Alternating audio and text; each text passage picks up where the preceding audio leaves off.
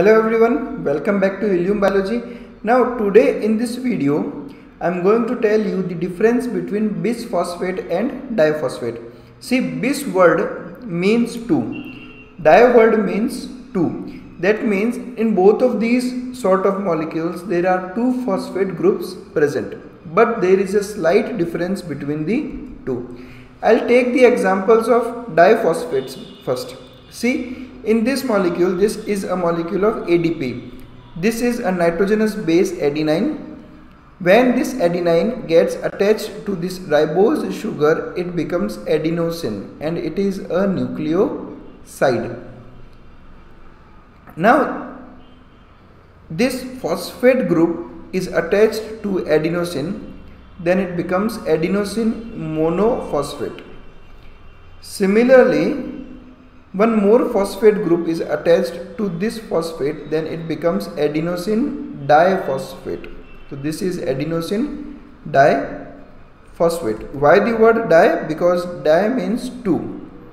So in this molecule, two phosphate groups are attached to adenosine, so it becomes adenosine diphosphate. Second example, similarly we are taking the example of guanosine diphosphate, that means GDP. Now this is the guanosine molecule, again a nucleoside, and on this nucleoside two phosphate groups are attached, so we are using the word diphosphate, that means two phosphate groups. Now I will show you the examples of bisphosphates. Now both of these examples you must be studying in glycolysis. In glycolysis both of these examples are the products. Now this is the first molecule, it is fructose 1,6-bisphosphate. Now what does the word means? That means in the molecule of fructose, on the first and the sixth carbon phosphate group is attached. Now in this case this is the carbon number 1, carbon number 2, 3, 4, 5 and 6. Now on carbon number 1 and carbon number 6 phosphate groups are attached, so we are using the word bis. Bis also means two, so two phosphates are attached.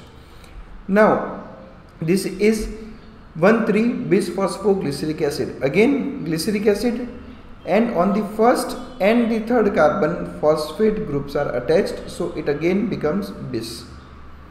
Now in both di and bis two phosphate groups are attached. But what is the difference? What is the difference and why are we using two different terms? Now the difference is, listen to this carefully.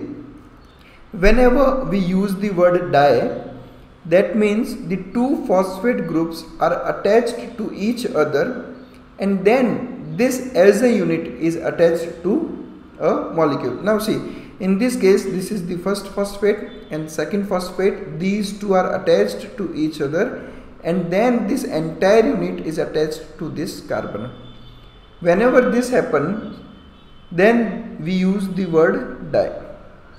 Let's talk about bis.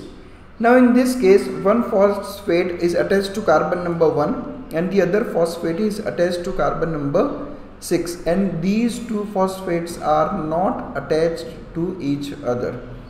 When these two phosphates are not attached to each other, then we use the word bis. So this is the difference between diphosphate and bisphosphate. In diphosphates the phosphate groups are bonded to each other, but in bisphosphate the two phosphate groups are not bonded to each other, they are separate. Getting my point? And the similarity is that in such molecules two phosphate groups are present. Thanks a lot for watching us. Stay connected with us for more such interesting videos. I hope you like this video. Thank you.